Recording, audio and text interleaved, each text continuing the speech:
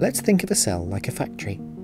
The nucleus is the boss's office where the manufacturing instructions for the factory's products, our genes, are stored safely and permanently as digital files on the boss's computer.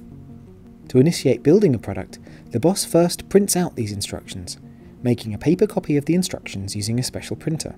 These mRNA prints are sent to the factory floor. The workers in the factory take these instructions and build the requested product. Protein products can be tagged to stay in the factory or shipped out for external use. These factory processes can be exploited by viruses, which require them to manufacture copies of themselves. First, they break into the factory, using a special key to pick the lock on one of the factory doors. In the case of the virus that causes COVID-19, the key is the viral spike protein, and the lock is a receptor called ACE2. Once inside, different viruses have different tactics. Some directly leave their own paper instructions on the factory floor. Others sneak into the office and print out paper instructions from their own digital files using the office printer before leaving those on the factory floor. They achieve this without needing to use the boss's computer. The cell workers then unwittingly start making the virus's own products.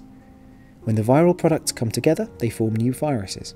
Soon the factory is overwhelmed by these viruses, which destroy the factory so they can escape and then go on to take over other factories. But don't worry, your body's cell factories are protected by your immune system. Once it notices the presence of viral products, left behind from destroyed factories, or the viruses themselves, it sets up a task force to intercept and stop the viruses from causing further damage. There are two main components of our immune system responsible for this task. T cells destroy factories compromised by the viruses, which stops viruses inside spreading to further factories. Alternatively, antibodies produced by B cells stop viruses before they get into factories in the first place.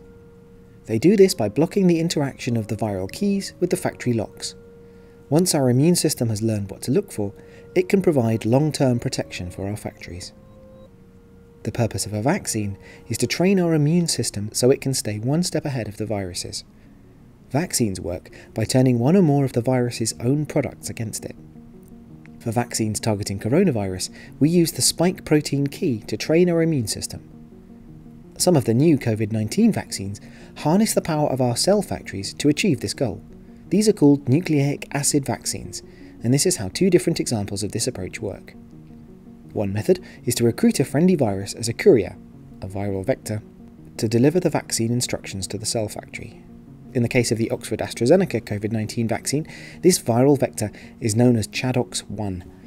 Our courier makes its way to the factory office of the cell and uses the office printer to print out the paper instructions from its personal digital files, again without needing to use the boss's computer. However, our courier only carries one printable file containing instructions for the coronavirus spike protein. The file does not contain instructions to make the rest of the coronavirus, or to make other courier viruses. This means no viruses are made within the factory, and the factory remains safe. An alternative to hiring a courier is to post the paper instructions for the spike protein directly to the factory, wrapped in a padded envelope to ensure it gets there safely. These instructions are delivered directly to the factory floor without needing to print them off first. These approaches, known as RNA vaccines, are used by Pfizer-BioNTech for their COVID-19 vaccine. For both viral vector and RNA vaccines, our cell factory manufactures harmless spike protein that is used to teach our immune system how to recognize the spike protein on the actual virus, so it can stop the virus if it makes an appearance in future. The instructions provided by the vaccines are not permanent. Over time, they're removed from the office and factory floor, and the factory stops production. Because of this removal, we need to resend the instructions in the form of a second courier or envelope to ensure our immune system remains vigilant. This repeat service is the booster vaccination that is required for most of the COVID-19 vaccines available. By temporarily reactivating the factory in this way, we ensure that our immune system remains vigilant for an extended period of time.